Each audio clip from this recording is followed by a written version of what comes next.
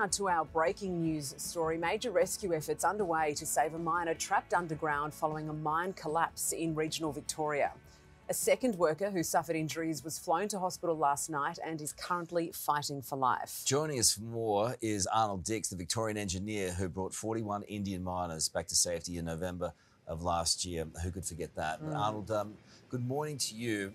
Look, can you give us an idea on the complexities of this rescue operation? Yeah, well, here we go again. It's, of course, incredibly dangerous situation when you've got a collapse underground. As you know, you've got one miner fighting for his life now after receiving the injuries overnight or yesterday afternoon, and of course one man still trapped there. These are incredibly difficult conditions to be working in. There's been the collapse. The actual mine itself is blocked. Thankfully, 25 workers have been lifted out through a ventilation shaft, so that's 26 of 27 out, but certainly with one man still trapped.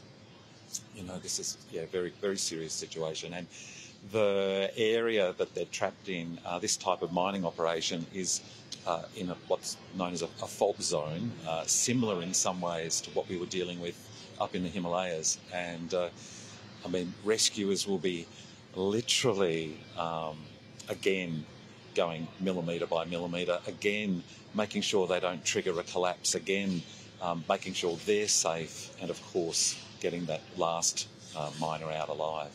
Very difficult task. I mean, I'll give us a sense of what it's like underground in those tunnels. You know, we're talking 500 metres underground. We've got falling rocks. You know this environment better than most. This is going to be challenging. And then I guess it raises concerns about why they were under there in these kinds of circumstances. No, I think mining's mining.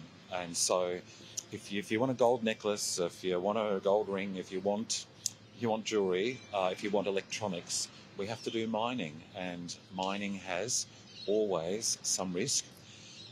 And that's what we're seeing here. Thankfully, we're in Australia, and our mines are incredibly safe by world standards, but it's still mining and it's still underground. And at 500 metres underground, the forces of you've got 500 metres of mountain, or in this case rock above you, you're under Ballarat.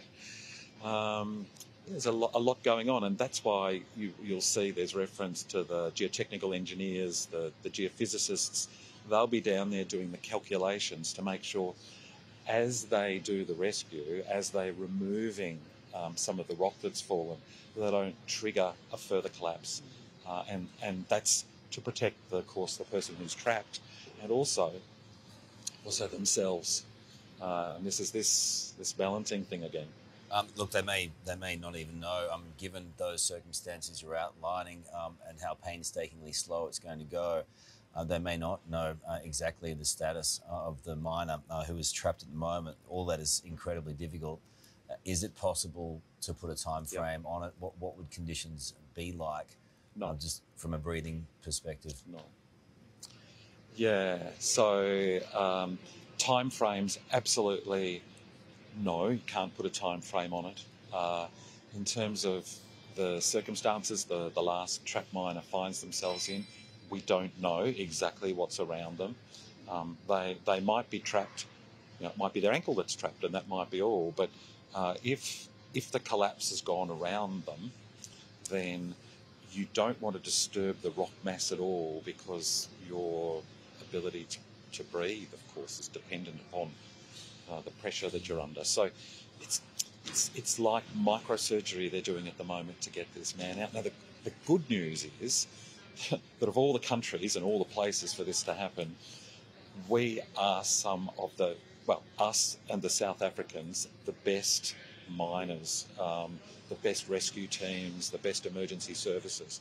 So I'm confident that whatever can be done will be being done, and but this is serious. Like this, it's the same story again, Okay. and they're very very difficult.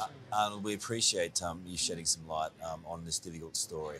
And look, there are a couple of families out there who are really doing it tough this morning. Our thoughts are with them. Let's get straight to that breaking news as we come on air with the incredibly delicate rescue effort underway to free a miner trapped hundreds of metres underground in Victoria. This emergency began at 10 to 5 yesterday afternoon when police were called to Ballarat gold mine after reports of a rockfall. 29 miners managed to escape in a safety pod. 2, however, were trapped by falling rocks. By 7 p.m, one of those men had been freed and flown to hospital in Melbourne. As of this morning, one miner is still trapped. Rescuers right now working out how to get him out. Our Today Melbourne team is live at that mine and the Alfred Hospital. Let's begin with Christina Hearn in Ballarat.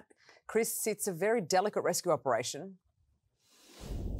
Yeah, it certainly is, Sarah, and we know that this operation has been going for more than 13 hours. What I can tell you is that this trapped man is located about 500 metres underground and 3 kilometres from the mine entrance. What workers are trying to do at the moment is actually stabilise the area after this rock fall to make it safe for emergency workers to actually get to this trapped miner.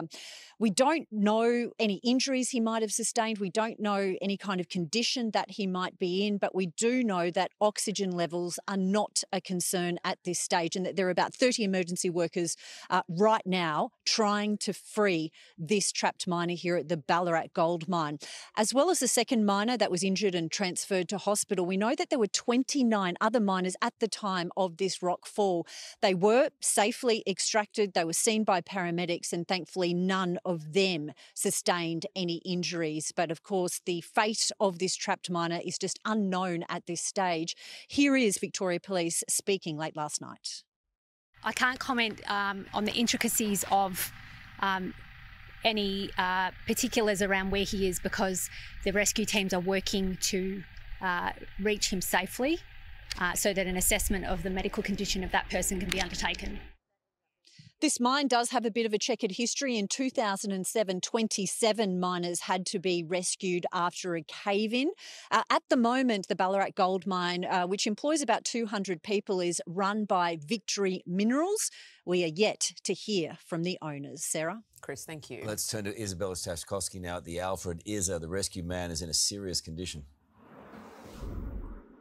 He certainly is, Carl. We know that specialist Micah and ALS paramedics were working with teams on the ground last night to try and stabilise him and to get him out of that mine. He was then airlifted all the way from that area near Ballarat here to the Alfred in the city. That happened in the evening, and since then he's been in a critical condition. He suffered some pretty serious injuries to his leg. They are life-threatening. The teams are doing everything they can here, of course, at the Alfred. Such a delicate process. Our thoughts are with the teams here and with that man's family. Well said, Isa. Thank you. Hey there, Today fans. Sarah and... What's my name again? Oh my God, Carl. Hey, thanks for watching our YouTube channel, though. Subscribe now for more news, special reports and amazing Aussie stories. And Carl misbehaving, Whoa, of course. That never happens. Always happens. What's she talking about?